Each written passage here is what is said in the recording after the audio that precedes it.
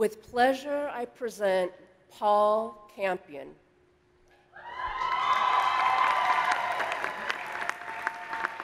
Candidate for the degree of Bachelor of Science in Environmental Science, who will offer some remarks on behalf of the graduates of the Institute of Environmental Sustainability.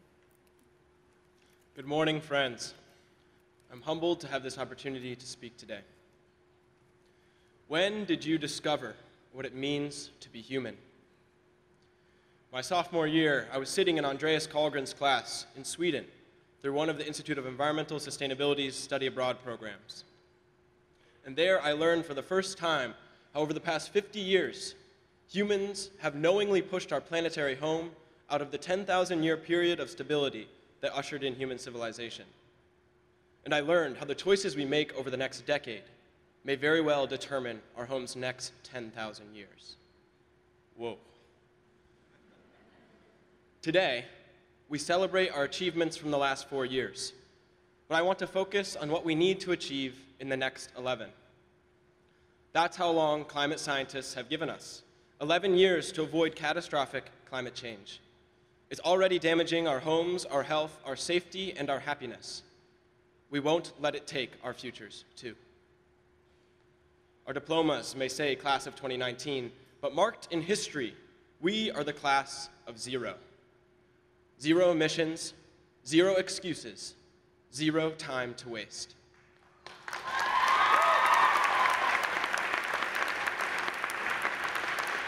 Across the country, our class stands 7.5 million strong, and in unity, we're giving 2020 political candidates a choice: have a plan to get to zero emissions or get zero of our votes. Together, we have the power to solve the climate crisis. Every student, every parent, every teacher, every leader, the future is in our hands. When we read about the abolition of slavery, the suffragette victories of the early 1900s, the economy-wide mobilization of the 30s and 40s, the civil rights victories of the 1960s, or the marriage equality victory just 4 years ago, it can be easy to see these societal transformations as inevitable in retrospect. Almost as if these common sense overhauls of existing power structures were simply a matter of time. The courage, the strategy, the tactics, and widespread engagement that propelled these game-changing progressions often get lost in rhetoric that either places a single leader on a pedestal or forgets altogether the courage of thousands. Let's fast forward to 2050. Envision with me. You are sitting at your favorite coffee shop, casually reading a book about the 2020s. It's 30 years from now, and the book, yes, they still exist, discusses in a matter-of-fact way how we finally got our act together. The book will talk about how we restored democracy. It explains how we rapidly mobilized our society and economy to reach carbon neutrality while centering justice and equity, empowering all. Reading that book, you know that we was you and me. Mariana, Olivia, Josh, and Vishva. It was you, Carter, and Tonisha. You built the local and sustainable food systems that are resiliently feeding our communities. You restored numerous forests and wetlands and conserved endangered species. You designed and planned resilient cities adapted to climate impacts. You wrote, fought for, and implemented transformative public policy that reclaimed our generation's future. And all you teachers, you're in on this too. You helped by empowering your students to fully realize and exercise their power, organizing for a livable future because the so-called adults in the room governing our country had not had the courage to do so.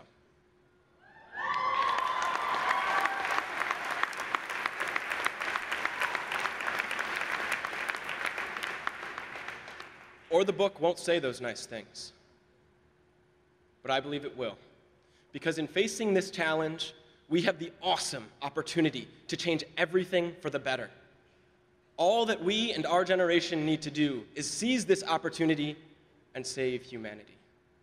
We are the ones we have been waiting for. I think our 4 years at Loyola have prepared us to actually do this. For example, many of us survived the great Campion Hall flood of 2016, and still graduated.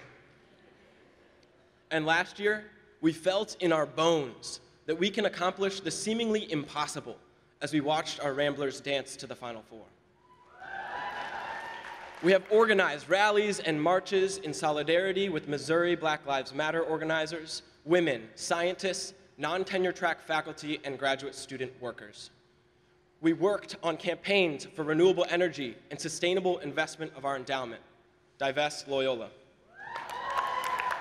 Most importantly, we have learned that love is the opposite of fear. When we responded to the 2016 election by coming together and caring for our fellow Ramblers who are dreamers. We have learned the importance of interdependence while building relationships in our learning communities, student clubs, and faith communities. We have learned that as persons for and with others, a life committed to social justice brings far more meaning and joy than we could ever imagine. Love, community, and justice. Lastly, we have learned from the Jesuit tradition how to adopt a thoughtful and discerning spirit that will guide us in navigating these turbulent times. This Loyola education has equipped us with the knowledge and the core values we need to not only thrive in this world, but also to transform it. When did you discover what it means to be human? Each Rambler Day, we have gained a little more perspective on this question as we live our answer. Back in that class, Andreas introduced us to a film called Journey of the Universe to help us take the long view. I would like to leave you with the film's closing line. Over the course of 14 billion years, hydrogen gas transformed itself into mountains, butterflies, the music of Bach, and you and me. And these energies coursing through us may indeed renew the face of the earth.